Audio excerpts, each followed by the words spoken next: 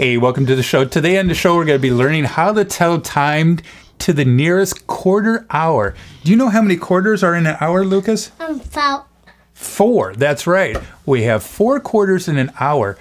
Also, in a year, there are 4 quarters.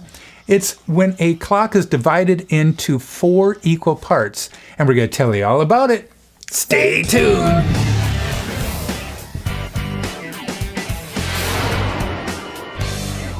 Hey, welcome back to the show. Today we are reviewing how to tell time to the nearest quarter hour.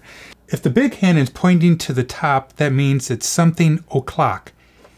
If the big hand is pointing to the 3, it's something 15. If the big hand is pointing down, that means it is something 30. And if the big hand is pointing toward the 9, that means it is something 45.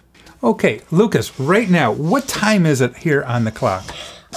it's 4 o'clock. That's right. I have some other videos talking about time, and what we talked about is that this is the hour hand and this is the minute hand. I also like to say that this is the lady hand and this is the man hand, because my mom always taught me when a woman is going into the door, by the door, you always hold the door open and you let the lady go first. So we always want to say the lady hand first. So Lucas said it's 4 o'clock because I read the lady hand first, or the hour hand first, and that is 4 o'clock, and that the minute hand should be pointing straight up. We also learned on another show is that when this minute hand is pointing down, we take a look at the hour hand, or the lady hand first, and this is in the land of the 4, so we say 4, it is 4:30.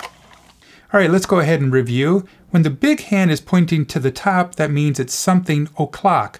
For example, 10 o'clock.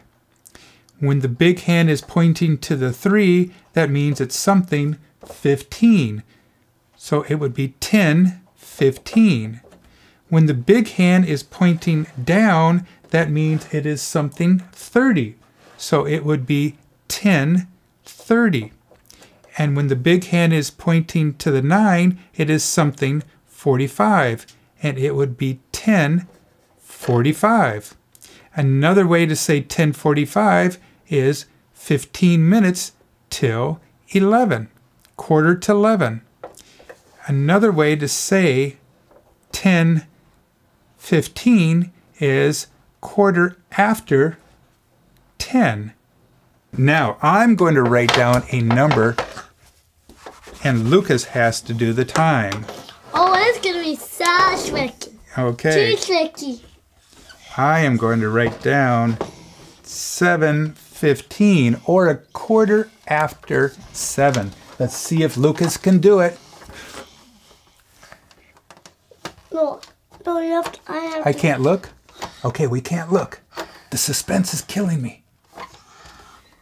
Remember, it's going to be 15 after 7, or a quarter after 7. So think about, where are you going to put the hour hand or the lady hand, and where are you going to be putting the minute hand? Are you ready? Let's take a look to see what Lucas has. Is it in the land of the 7? Because this is the land of the 7 right here. It's in 7. And let's take a look at the minute hand here. We had 5, 10, 15, 7:15. Yes, he did it. He's a winner. Now I'm gonna give him a clue. All right, our last one. Lucas is going to do one for me. Uh-oh. First of all, let's erase our old number here. Ooh, this does look very challenging. We got a hand going this way and a hand going this way. So first of all, we have to relax. Take a deep breath. Whew. All right, what hand do we say first? The hour hand or the lady hand. Ladies always go first. Let's find the lady hand, the shortest hand. I think it's this one right here. Yeah. So that's kind of confusing, because is it 9 or 10? But this is the land of the 9. So I write down 9 first. Okay. Now I take a look at the minute hand. Let's take a look at the minute hand. We have 5, 10, 15. It is 9:15, a quarter after 9. Remember, if the big hand is pointing to the top, it's something o'clock. For example, 7 o'clock. If the big hand is pointing to the 3, it's something 15. So it would be 7:15, or a quarter after 7. If the big hand is pointing down, it's something 30. So it would be 7:30. And if the big hand is pointing to the 9, it's something 45. So it would be 7:45. Also, that would be known as a quarter to 8, because this is 15 right here. Quarter to 8. And if the big hand is up to the top again, it's something o'clock. It is 8 o'clock. Remember to always look at the lady hand first, the hour hand first, and then the minute hand, the man hand. Hey, thanks a lot for watching our show today. I hope you had a good time watching our show. Remember what we learned today? We learned how to tell time to the nearest quarter hour. We have 15, 30, and 45.